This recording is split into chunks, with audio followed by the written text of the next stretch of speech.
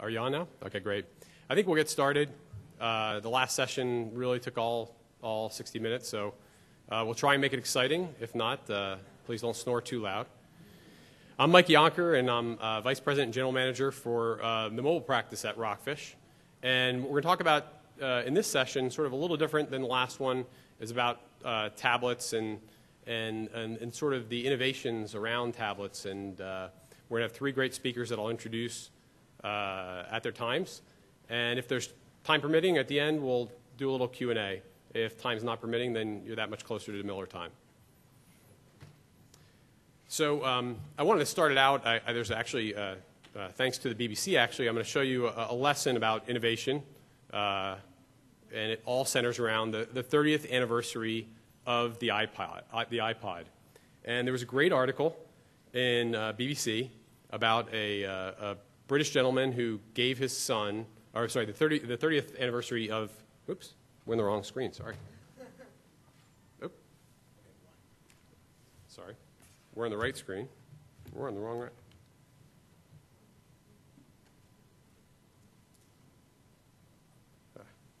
Let's try that again.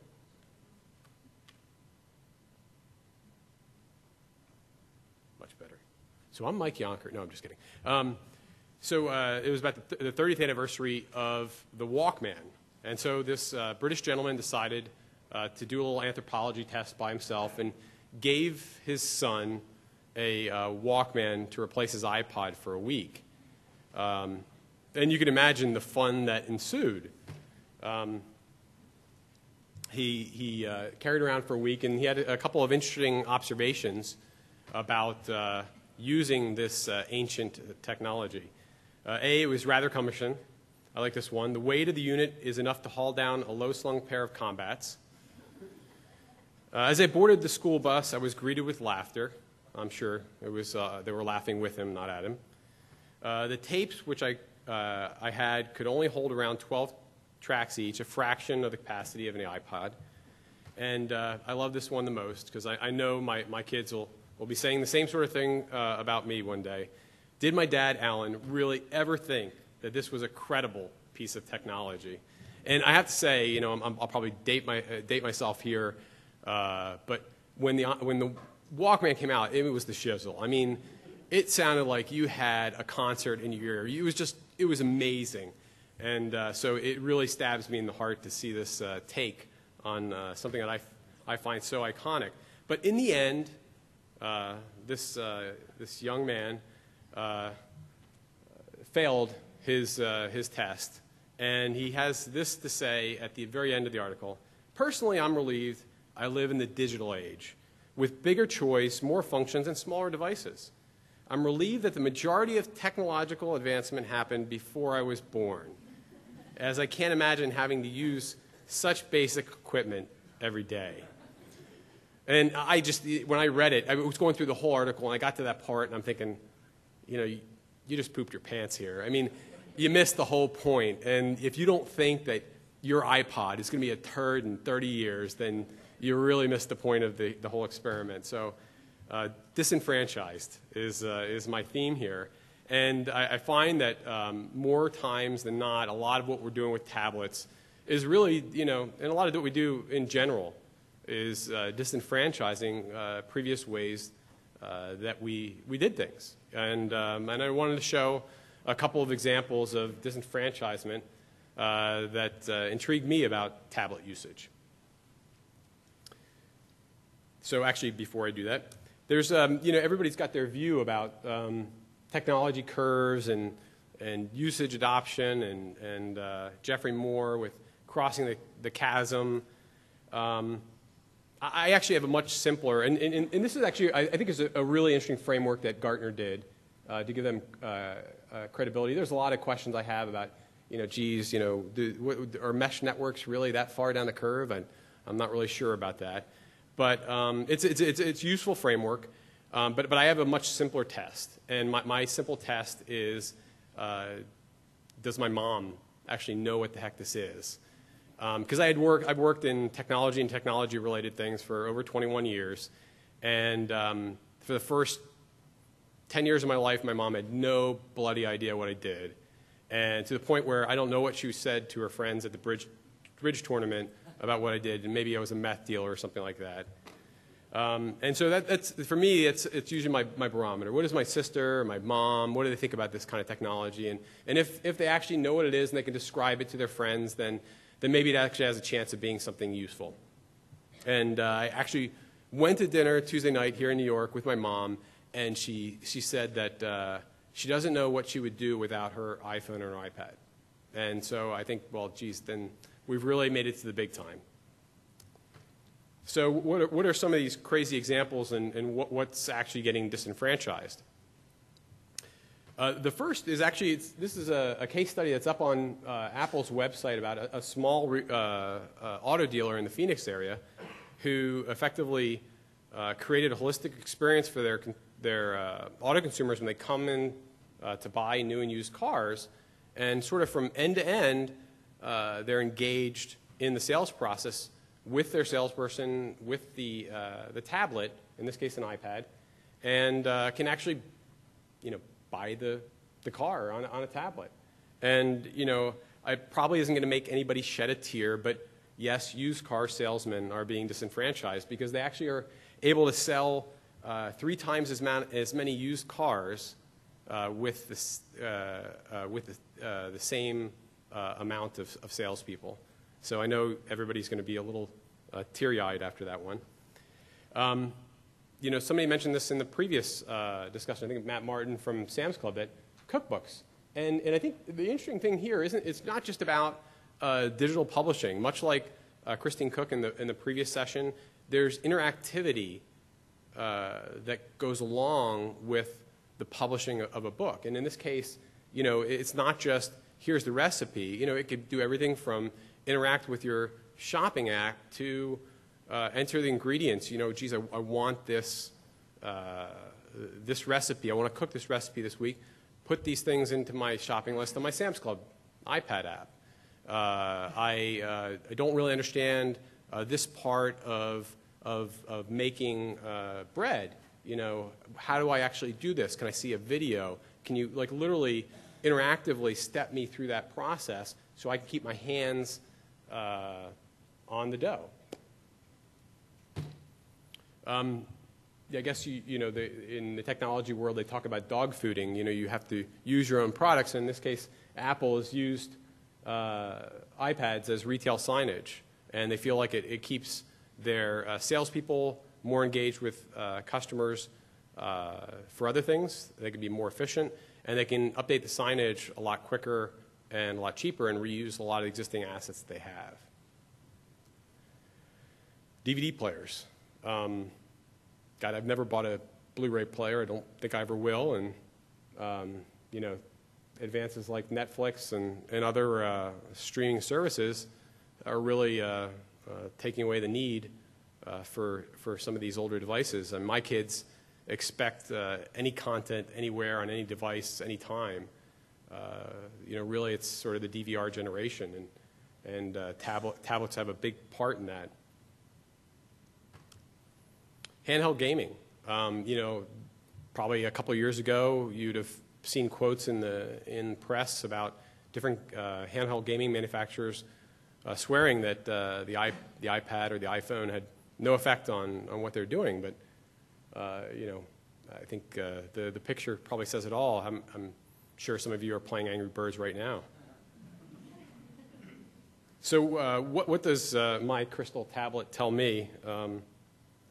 I sort of have a feeling about this. In the end, mobile and tablet, in the end, for a lot of us as marketers and retailers and others in the audience, in the end, it is just a channel. And one day, it too will be a turd, and it'll be disenfranchised.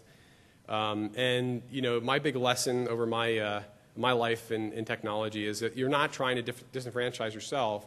Somebody else is. So you might as well do it by yourself and figure out what your next business is going to be.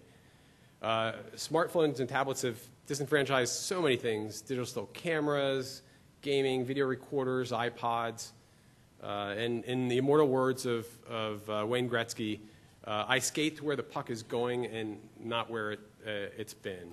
So yes, tablets too one day will be a dinosaur, and I'm sure that there'll be some kid that the BBC will interview, and he'll look at the iPad and think, my God, how could you use that old technology? So with that, I want to introduce our first speaker, Brandon Berger, who is the Chief Digital Officer for Ogilvy and Mather worldwide. Thanks, Brandon. Let's, I know. It's really great to be the last session of a long week. So I really appreciate everyone for being here. I hope some of you, I know you're waiting to drink. It's okay to drink now. It's fine. If you're drinking now, please pass it around. Really appreciate your time. And, you know, it's funny. I have a little 2.5-year-old. And I don't think my 2.5-year-old would even know how to turn on a button on a Walkman. And but he also doesn't really understand the fact that you've got to use a keyboard and a mouse with a computer. So we were looking at the computer the other day, which is a rare thing in my house because we typically look at on our iPads, and he has one. And he starts trying to move around on the monitor, and I said, I'm sorry, I know, someday they'll have a better one, and it'll be like your iPad. And then he got bored with it, and he went back to his iPad. But it's just amazing. Kids are expecting this. The idea of a keyboard, the idea of peripheral devices to manipulate what you're looking for will change. And so I think that's a really, it's a great story, and I enjoyed it. So thank you, guys. I'm just going to kind of talk a little bit about how we look at tablets, right, from a marketing perspective and from an agency perspective.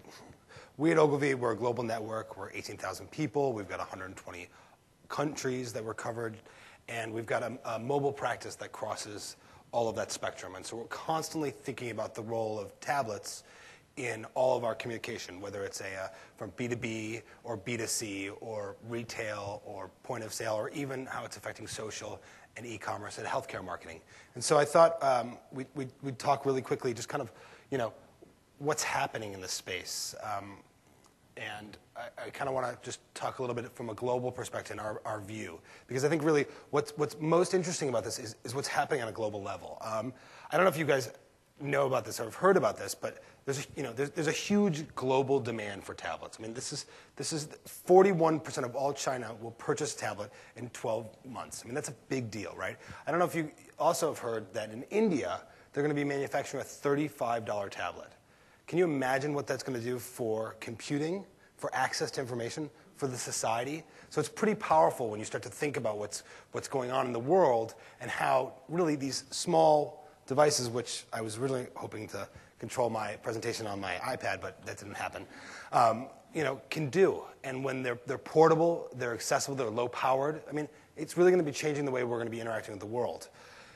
Another thing that's really happening a lot is entertainment. 2/3 of all tablet users are playing games, like you talked about, and this is a device for entertainment. It's really, people are expecting that. It's it's high graphic, it's high touch. As a gamer myself, I sit down and I get really deep in my PS3 or whatnot. But when it comes to my tablet, it's a quick experience. It's fun. I can do it anywhere I go. If there was a way to connect the two, it would be perfect. But tablets are really driving a lot of this. Another thing that's happening from a leisure and entertainment perspective is the news and content. 3/5 of all tablet users are consuming news and information on their tablets. I mean, this is happening everywhere you are. I mean, they're always, even about 25% of them are doing it on a daily basis. So these devices, as you obviously know from the earlier presentation, these devices are great news and information platforms. They're also great commerce platforms. What's amazing is, I don't know how many of you have shopped on your tablet? I don't even log on my computer to do shopping anymore when I'm doing e-commerce, because it's so much faster. I think about what I'm at. I can do it anywhere, and so it's a really powerful device. And so half of owners of all tablets have done this, and so it's happening everywhere. And it's a true global phenomenon that we just can't underestimate. We have to be constantly thinking about how we're going to use it from a marketing perspective. And so, really, what makes them so special? If you think about it, let's just take a step back for a moment, right? Let's talk about where we've been. I mean, this idea of desktops, these were clunky. They're big. They sit in one place. I mean, if your desktop at home sits probably in like an office, if you don't live in Manhattan. If you do live in Manhattan, it probably sits in your living room. You know, you have to go to it. You've got to turn it on. You have a clunky mouse. I mean, it's even no matter what Steve Jobs has done, it's still, you know, a very static experience, right? And it's used for much longer amounts of time. It's also it's not very portable. It's really, you know, it's pretty form factored. And then when we start talking about like the mobile, you know, it's been dynamic. It's this central communication device. Every single person in this entire room has one. If you don't, I don't know I don't even know what I can say about that. Everybody's got it. They're GPS enabled. They're smart, especially in the States here. We have iPhones. We have Androids. We have really smart devices, and we're seeing a lot more smart devices being proliferated across the world. In places like Brazil, we're moving away from kind of feature phones to much more of smart devices, and this will be a big driving factor. But these things also have GPS, but they don't have a lot of power, right?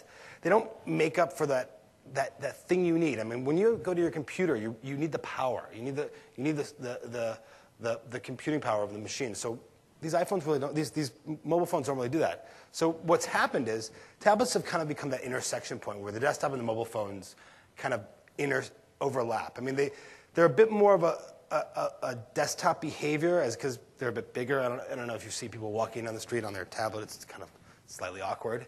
You know, but their characteristics are all infused with this idea of portability, right? Instant access, connections that are, you know, always wherever you are, right? But they're also a lot less expensive. They have a lot longer battery life. They've got a lot better screen quality than mobile phones, and you know, they've got a higher value in terms of their perception. So that's kind of what's been happening here, and with that, consumers are buying these devices as really their core connection devices for the homes. And so for us, we as marketers like to think about this device, we think about it in many different ways. The first way we think about it is from a consumer perspective, right? What are consumers doing with this device? And in that way, we're always looking at the data. And I'm just going to I know that everybody's probably tired, and we're going to just kind of go through this quick, and we've got a few other presenters, but I'm just going to kind of talk about one data point that's really interesting. But there's a ton of data that comes through, tons of it that come through all the time via these tablets because they're always connected. We're going to talk a little bit about convenience, how these tablets have changed the way we think about computing. Then we're going to talk about the shopper because we have to be talking about the shopper for marketers. On the flip side, a little bit on the B2B side. B2B is a really important space where a lot of people aren't thinking about, but it's a huge growth area when it comes to tablets. And so we're going to talk just real briefly on retail and then specifically on B2B, how does it empower the enterprise? So purely from a data perspective, time. Time is really interesting, right? The time usage of these devices ultimately lets you begin to think about the content you create and when you're going to be programming it or producing it for the tablet devices, right? So we've got a lot of peak time. So peak usage during the weekdays is around 9 p.m. People are home, they're done with their work, they're using their devices casually, they may be sitting on a couch, you know, drinking a glass of wine. That's my house, and you know, and they'll be doing something with it that's a little bit more fun. Maybe they're browsing Facebook, maybe they're shopping, those types of things. You know, it's much more casual. On the weekends, it's a lot of morning time, right? The idea of, you know, you're pulling it up, you're maybe reading your Sunday Times on it, you're using it to consume information, you know, get up to speed, plan the day. Maybe you've got some adventures you're going to try and do. So we are constantly thinking about how can data be used to unlock the content we're creating, right? And ultimately, then how can we then take that data and optimize it and deliver it. So really thinking about time spent is a great area and one of the key places that we look at when it comes to tablets. Convenience. The tablets are a convenient device, right? It's always on. It's open 24 hours. It gives you access to every single thing you need in a very, very rich, deep way all the time. It's so easy to find content. It's so easy to get anything you want. Mike talked briefly a bit about cooking, right? The idea of having your tablet in your kitchen and having access to every single recipe in the world. Every recipe in the world except for maybe somebody's mom's chicken soup you may not have access to, but they're all there and it's all accessible. And so it's really easy. When you're learning, if you want to play the piano or the guitar, I'm learning guitar, and so I pull up my tablet, I sit it down on my desk, and I tried the guitar very poorly. I'm downloading content all the time trying to learn that. So it's a wonderful and very powerful tool. So we're always thinking about what's the role of convenience and how does that impact the way marketers need to be thinking about this platform. The shopper environment. I mean, let's be honest here. This is vital. So, people are shopping on these devices, right? They're using it more and more. This device is going to be driving the e-commerce activity much more moving forward. The ability to shop, as all of you have said, where you are, when you are, without having to boot something up, without having to wait for something to connect. You're constantly connected, and it really changes it. And so I saw the raise of hands of people who've done it. It's pretty powerful. And the flip side is retailers really haven't figured out how they're going to monetize this new digital shelf space, which becomes a huge opportunity for marketers. What is that point that connects the brand and the retail, and what's the role of the consumer in that whole experience always on at 9 at night? And so we're thinking about that all the time. How can retailers get access to this, and how can they connect in a deeper way? Are you guys still with me? Or are you sleeping? We're still together, okay. The business environments. Now we'll talk a little bit about the business environments. Back to the retail environments. How many people go into any retailer? How many people go into retailers, right? And you walk in, you've been to Best Buy, right? You walk in, you want to get a camera. You want to know about the camera. You don't want to ask somebody. You probably know more about it because you've done research, maybe a TV. You want to find out all this information, right? Well, you imagine if these guys had tablets in their hands and they could give you a full view of all the data specs that you needed without ever having to, pause and ask somebody, pull up a thing, go to a computer. That would completely transform how you shop in these environments. And what's really interesting is that a lot of these retail environments are now becoming places where people go to browse and they go home to buy. But I think if tablets were enabled in these retail environments, not just giving you instructions, but really how the sales force could use it, I think it would really change how we think about our retail experiences. So it would give staff an edge over that consumer, which they don't have today. Recently Walmart just announced that they've developed a mobile app that connects directly with the in-store experience. So retailers are thinking about this, and they're going to be participating in this more and more.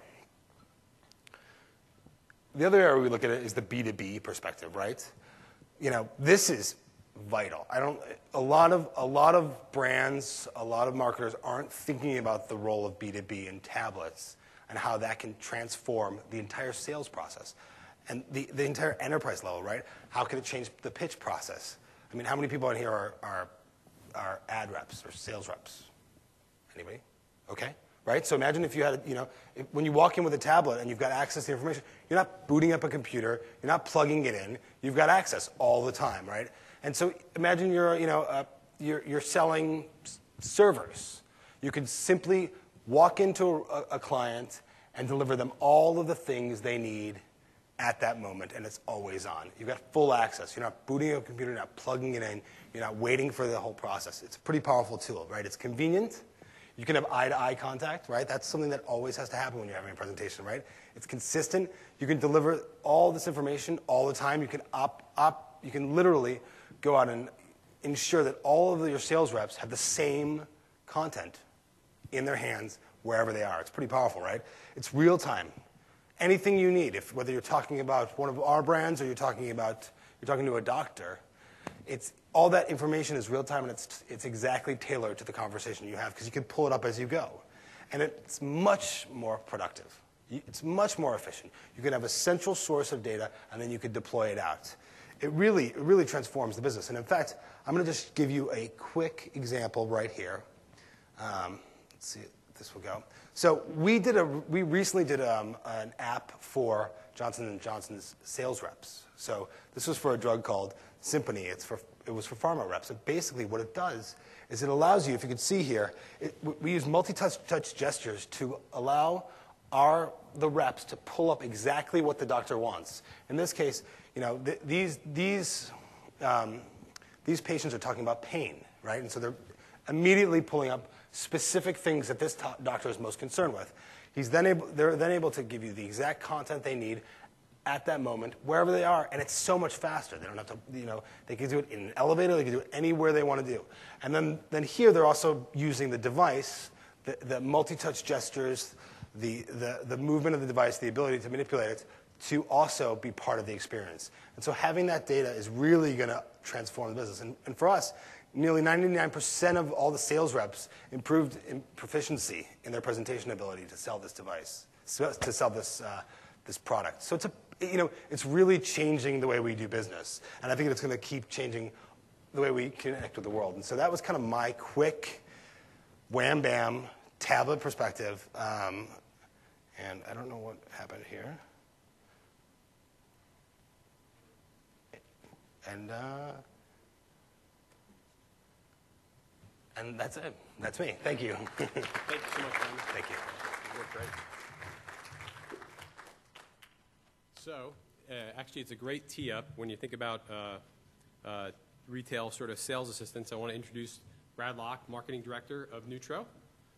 And let's just make sure we're still active here. It is, I think it's this one. Let's try. Good afternoon. Home stretch, almost there. A little bit longer, and it's Miller time. Okay, so hopefully I can entertain you for a few minutes here before we part ways for the day for a couple reasons. One, I'm going to be talking about pets and pet parents, for one. So who doesn't love pets? Two, I'm going to share some very much in-process work. As a company, we're in a turnaround situation, kind of coming from a very analog background, and so to be experimenting with some of this stuff is things you wouldn't expect probably for us to do, since there's so much foundational work we need to get underway. So we'll unpack that a little bit. But the Neutro company is a provider, has been around since 1926. The original pet food company making all-natural pet food.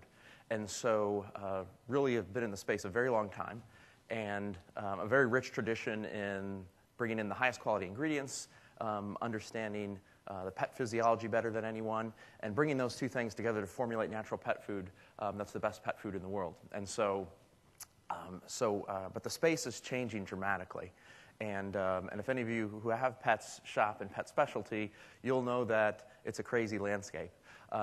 As we evolve from where we've been, a very in-store centric company, very sales-oriented in terms of relationships. It was all about the sales rep's relationship with the independent pet owner. Of course, that was before the big box pet shops opened up.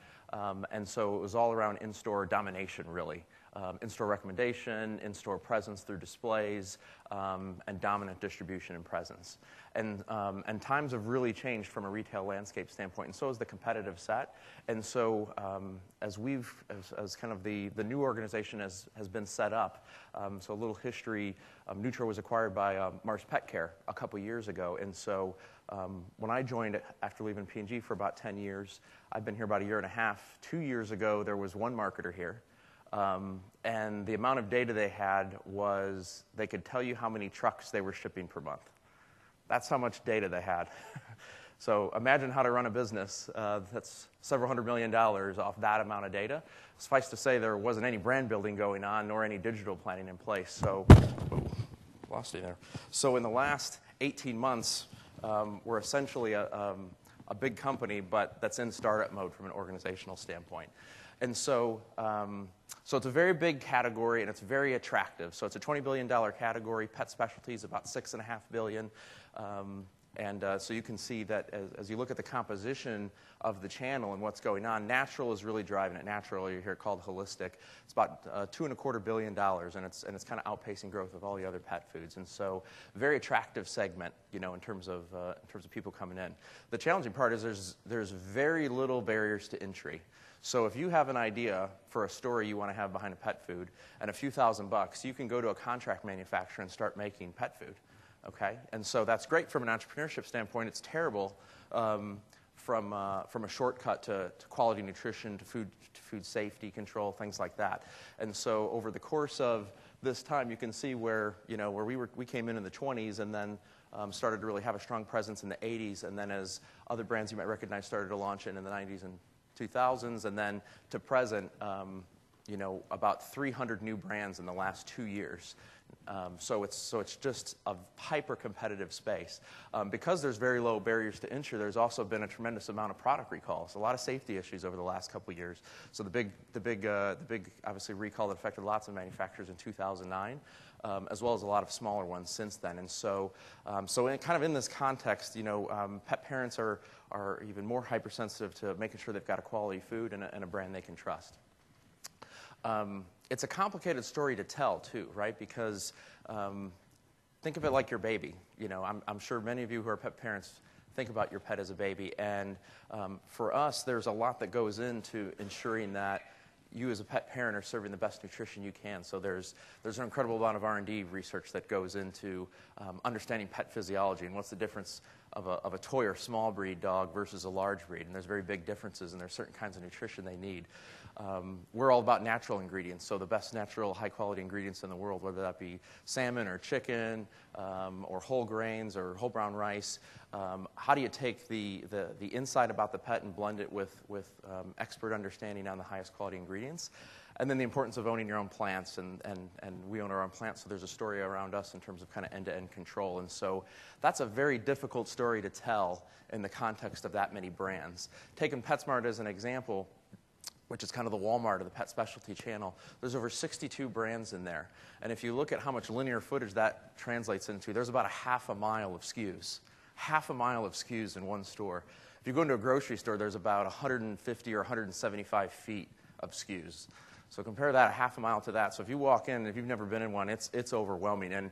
And there's a lot to accomplish in that short amount of time. And it's just too much to communicate on packaging, right? And we've even got the luxury of having the biggest package in the consumer packaged goods industry to work with. And so it's an important that there's other mechanisms for how we communicate and connect with shoppers. And so for us, historically, that has been who we call our pet nutrition specialists. And so we've had the unique opportunity over about a couple decades to build up a pet nutrition specialist force of about 1,300 folks who are part-time, kind of passionate pet owners who have a certain amount of knowledge about nutrition, and they're actually in the stores on the weekends. So they're not store associates, there are folks who are in the stores on the weekends, set up to help intercept shoppers when they come in to help them figure out, what's the right kind of food for them.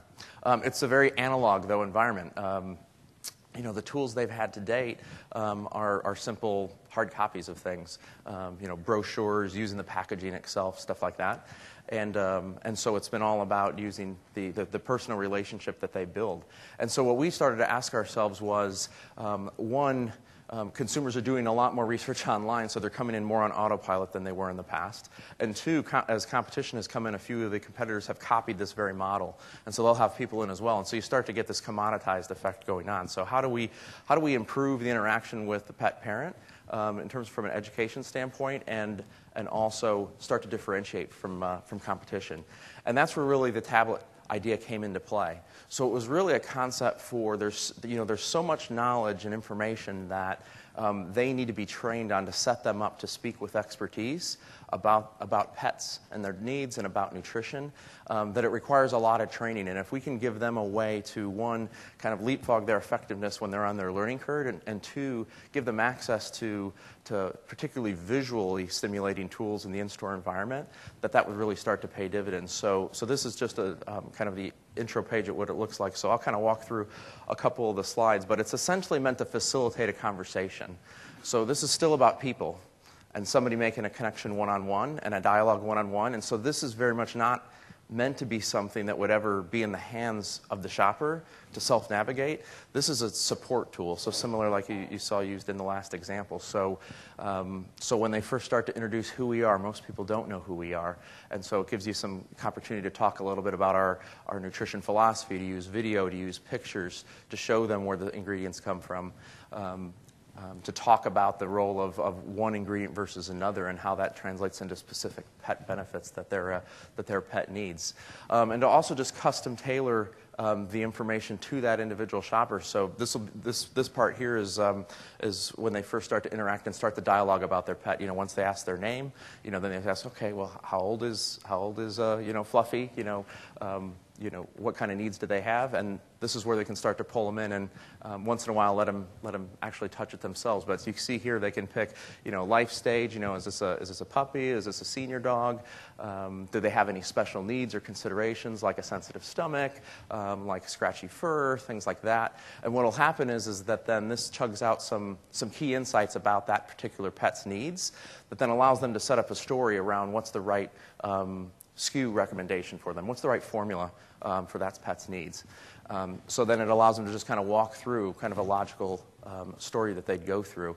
And the advantage, I guess, we had here was when you've got 1,300 people who've been doing this for a very long time, they know every question that's ever been asked 100 times over. What's the sequence of questions? What are the barriers that come up along the way? How do they build over time? So that gave us a ton of knowledge about how can this optimally kind of support them versus, replace them. So they can kind of flow through and quickly tab between, once they get into detail, what things around, questions that would come up. So things like kibble size and whatnot. And so, and then ultimately overcome any final barriers before purchase. So, in this example, one of the things that happens even if you're sold on it is, hey, how do I transition? Because I certainly don't want to change and upset my pet's stomachs. And so having simple things like this to visually kind of take them through, when normally this would all have to be described. So even just in this one slide, you can describe this concept in about 30 seconds, but in about 5 seconds on a visual, consumers can understand, okay, it's about mixing and transitioning over time. So that's just a little bit of a flavor for what it's like. And so we've only been in test market for 30 days. So you're getting kind of real-time learnings as we are right now. So it's kind of in the hands of the folks right now, but the feedback so far has been really encouraging. One, obviously, we've got the qualitative feedback from the users themselves, but there's also a lot of great diagnostic data that's coming in from it that's allowing us to kind of learn and optimize. So we know we're getting a higher level of engagements with shoppers, which is the most important thing. We're building basket size through not just the food purchase, but it's also enabling us to sell on the add-on purchases, in terms of wet food or snacks and treats and things like that. And it's also just going to enable us to get a lot better metrics around a very big fundamental program for the company, which is great. And so, and kind of lastly, what it's doing is it's just inspiring an overall kind of reinvention of the program itself. So everything from who should we be recruiting now? Now that we have a clear point of view on who we are and where we're going, what type of people would be the best ambassadors for the brand in store? What are they dressed in? That sort of thing. So everything from kind of top to bottom we're looking at. So just some kind of key takeaways, I guess, on this, which hopefully is a fairly, I think, simple example, is one, I think it all starts with people and first knowing, what are the consumer's needs and wants and desires and worries, and having a clear understanding of that, because that, I think, really answers a lot of the questions for how to apply everything that we're hearing about in forums like this. The second thing that I think is really important is knowing what your brand's purpose is. So not just the functional benefit, but what's the why. Why does your brand exist? For us, this became clear to us as we were tightening our positioning and our reason for being. But it's to serve to step up and be that natural authority in a space that's crowded by shortcut players, and to convey that authority and expertise and knowledge on nutrition, and be the brand that's educating consumers about what's the best thing for their pet. And so I think that's an important thing, because once you're clear on that, you can really start to intersect that with the needs and figure out what role is this going to play. The other thing I'd say that was kind of a learning for us on this was how to use technology not to maybe do completely new things, but to kind of amplify or fortify what are already core competencies. So for us, this program, these nutritionists have always been one of the key pillars of how the company went to market. And when we thought about how do we make that program better, more effective, that's when it started to make sense of what's the role this could play. If that didn't exist, and the tablet came about, we would have never started with a tablet and said, wow, we should hire all these part-time people to work in the store so they could hold these things. It just would have never worked out that way. So I think it's an interesting way just to think about what are you doing really well now, and just how can this amplify or strengthen core competencies you have. So, and I guess the last thing is just, there's no risk in testing. So again, for us, we've had very little time to spend a lot of time prepping and planning for this. I have one digital manager, and she didn't even work on this project because there's other foundational things that she's having to work on. And so there's very little risk in testing. And when you test, you kind of have the added benefit of generating excitement before the big questions like how much does it cost to expand, and what's going to be the training model, or how are we going to lose all these iPads, how are we going to get them back if somebody leaves the company, all the things that kind of the people who want to shut down an idea jump on when you first start sharing it with them. So, when you test, you kind of take away those arrows that they can throw at you. So it's a great way to also ease in big ideas to an organization. So that's all I have. So I hope you enjoyed. Thank you.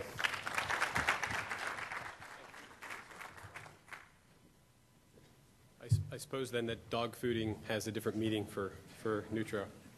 So with that, our last set of speakers, you get two for the price of one here, are Joy Robbins, Vice President of Digital Ad Sales for BBC Worldwide Americas, and Case Sirkin, Executive Vice President and Global Research Director for Starcom MediaVest Group. Welcome. You want to start with the slides? Please. There we go. All right, last presentation on the last day of AdTech. We're almost there. Just a quick introduction. One of the things, about a year after the first iPad came out, this past April, we saw a lot of research going on about how people are using tablets, how are they consuming media. But one thing that we really saw missing from a lot of these studies was what's happening with news, and what does tablets mean for the future of news, how people consume news, where they consume news, and ultimately, how can advertisers actually respectfully insert themselves into the news environment. So we partnered with Starcom MediaVest to really explore that topic. And take it from there. Yeah.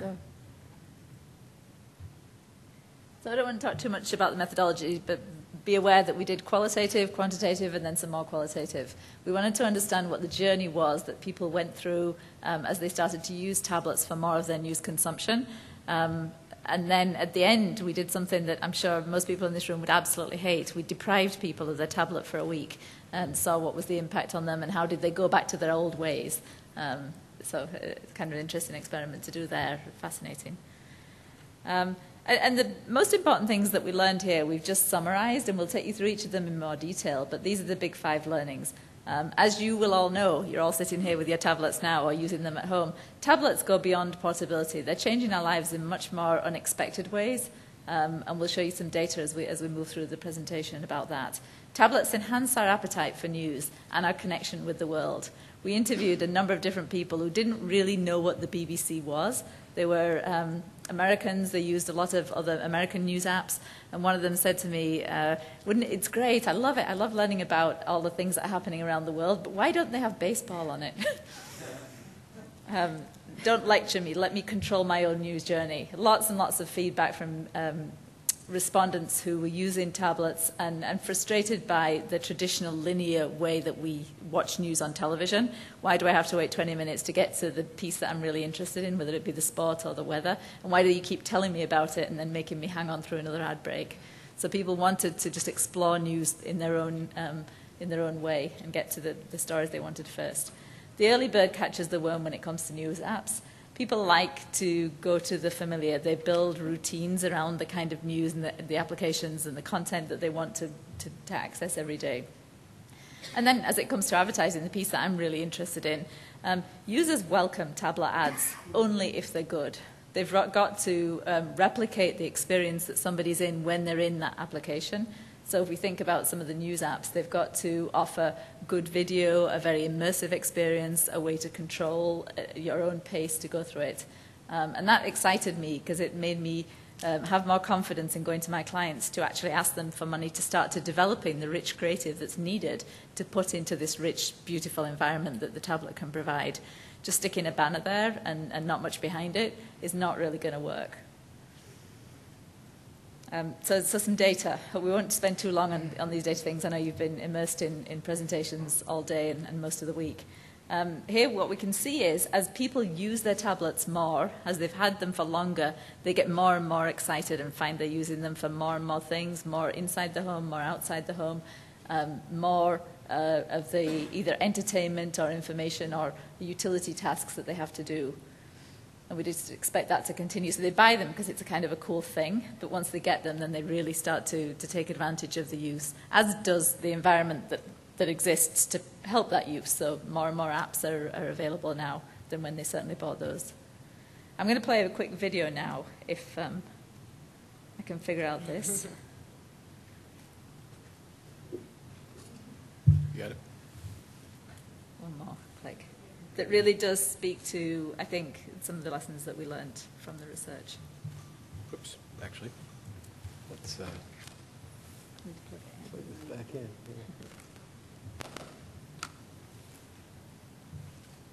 And these were all high-quality news users. They'd used a mixture of US and international news services, either television, newspapers, or websites.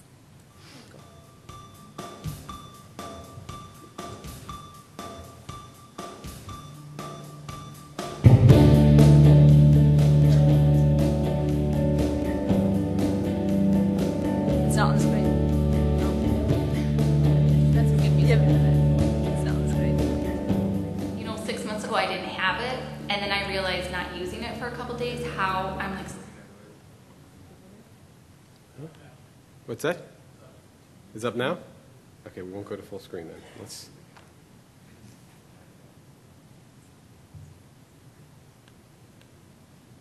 How's that? What's that? But you could just listen to it then. Yeah, exactly. The Yeah, how about? sound we should get.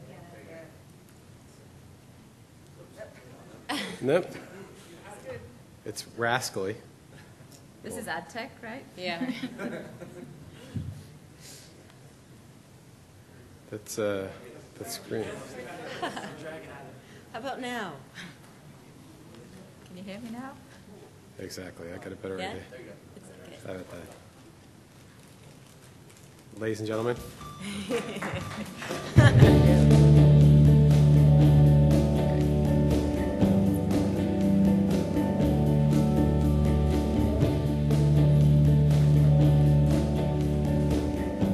You know, 6 months ago I didn't have it, and then I realized not using it for a couple days how I'm like so addicted to it already. I'm like, I can't believe this has become such a constant part of my life.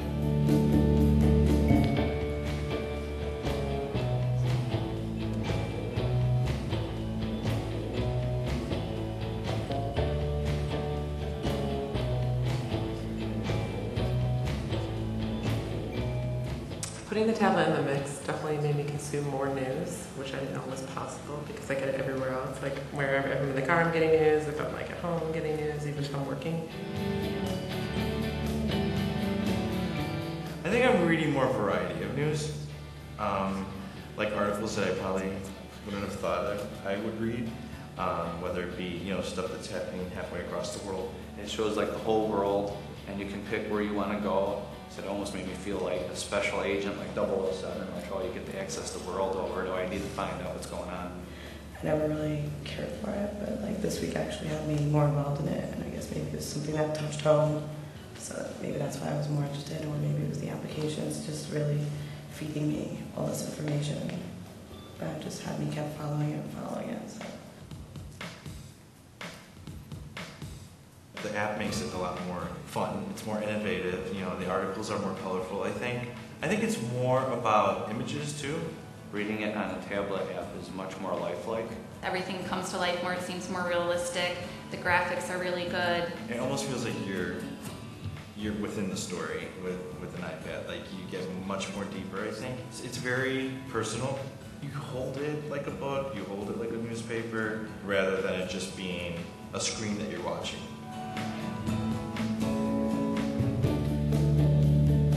I'm so used to using my app and having it 24 hours a day and getting on it whenever I want. So not being able to use it for a couple days was like, oh my gosh. I did it, but it was hard. I guess I'd say I didn't really know about the news for like a week because I barely, I'd see it on my phone, the Twitter thing, but I wouldn't want to click it because I wouldn't even see the exact news that I'd want.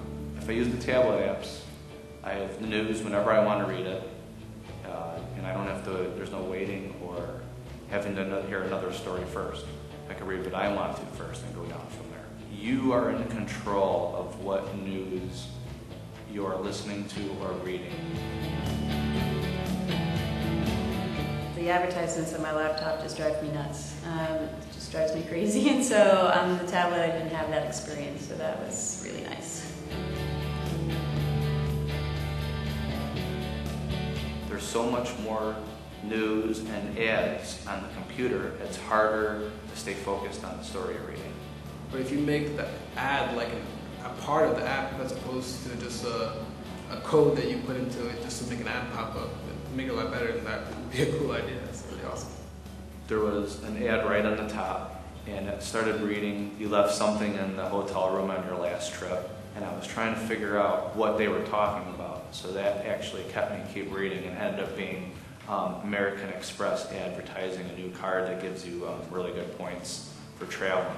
Not only was the ad appropriate to the story I was reading, but it also did something to draw me in and read everything it had to say, as opposed to not even noticing it and passing it. Ads on tablets should be as fun as it is to use a tablet. But if there's something fun that I can do with an ad to personalize it and make it really fit on me, then that's something that I might click on, and I might send it to my friends. Yeah, and I think people who do have a lot of curiosity would jump right on. I mean, it's actually pretty cool. So if they can make it, innovative and make you broaden your experience even with your iPad, that'll stick a little bit more.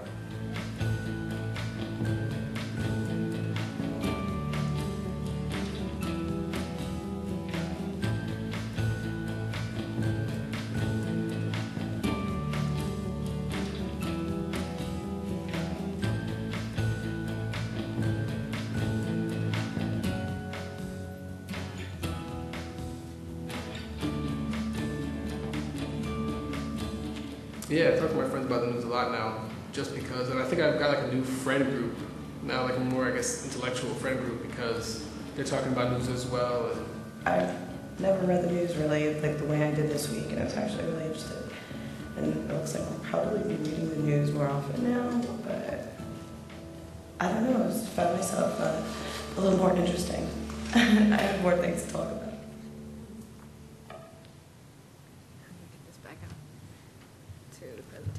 All right, so good news for news providers. I think, from the presentation, you can see that tablets are making news more digestible, and it's creating a more enjoyable user experience and leading people to consume more news. So from our study, we saw that people are not only following more news stories with their tablets, but they're following a greater variety of news categories. Yeah. All right. So when and where are they using their tablets for news? Users reported spending 59 minutes at home, far more engaging at home at dinner time than at work or at their lunchtime. I think it's so very consistent with what we see in our own news app, where we see the highest peak, like what Brandon said, after dinner, at nighttime, or on the weekends. So how are they using news apps? We really wanted to drill down to discoverability and usability after that. So we saw nearly 60% had 3 or more apps downloaded, and about a third of them had 7 or more. But an overwhelming majority really only used 1 to 3 news apps. And really, they found them in the App Store. They stuck with what they found familiar. Very rarely were they really persuaded to download apps as a result of advertising. So it was really important that people trust the news, and we really see them that they have to really trust what they're reading. They're relying less on news aggregators. So tablets are making knowing and trusting news providers an even more important thing on tablets. So they're really curating their own news. And with that, I will turn this back to Kate to talk about advertising. Because at the end of the day, if we don't figure out the advertising model, we're not going to have all this rich, great content on our tablets. So I think that's something we all want to sort out. So as I mentioned before, users do welcome tablet ads that do offer interactivity, immersion, choice, relevance, and partnership. I'm not going to take you through all of these different pieces of data here, but be aware that we did test a number of different ads from technology companies and car companies, ideal types of categories for rich, deep information in a highly visual, immersive environment. If you think about moving the brochure and the sales guy into the tablet, the ads that these guys did a great job of doing that. I know if I could have bought my car on a tablet, I've just bought one recently, I would have done it in a second instead of the months of agony that were drawn out with doing research and going to the local dealers. So, you know, you can go back and look at this online afterwards. This takes you through what were the things about those ads that really did drive receptivity and engagement from the users. This is one that we tested as well, where we tried to incorporate new technology to show somebody how to personalize this, in this case, a luxury watch, onto their arm. They could put their hand in if they had the camera on the tablet and see how it looked. This is an iPhone app, but we also tested it on the tablet. And everybody loved it. So think about exploring this kind of interactivity with many different categories that could be personalized. Users wanted to have the ads and the commercialization not interrupt their news experience. They wanted to just be able to go to it when it was relevant for them, when they had a break in the news, when they were inspired by the headline on it. So they wanted to see photographs in that. They wanted it to be relevant to the news story. They wanted small ads that they could click on, not something that was just in their face as they were reading the news. They wanted video ads that could be skipped after a few seconds if they found it wasn't something that was really appealing to them, and see a list of ads to choose from as well. Banner and background ads were the most popular on both mobile websites and news apps, so there's some degree of content and creative work that can be used across the digital environment, but much of it needs to be specific to the device. And Joy mentioned earlier that trust is obviously something that's really important as we think about, you know, consumption of news around the world, and to have it come from a place that is very trustworthy instead of all the news aggregators. I think we certainly found from our respondents that that was something that was going to help them spend a lot of time and engage really with the news and go off and explore more things within the application than just reading, you know, reams and reams of headline newses. And we finished ahead of time, so I think that's a good thing to do on a Thursday at the end of a heavy conference. Thank you. Thank you, Kate. Okay, thanks. Thank you, Joy. Thanks. You're excellent. And I guess if you ever try and deprive my mom of her iPad, she'll fight you. She'll really fight you. Hey, thank you, everybody. Thank you to speakers, Joy, Kate, Brad, and Brandon. And I guess come back to AdTech next year. Take care.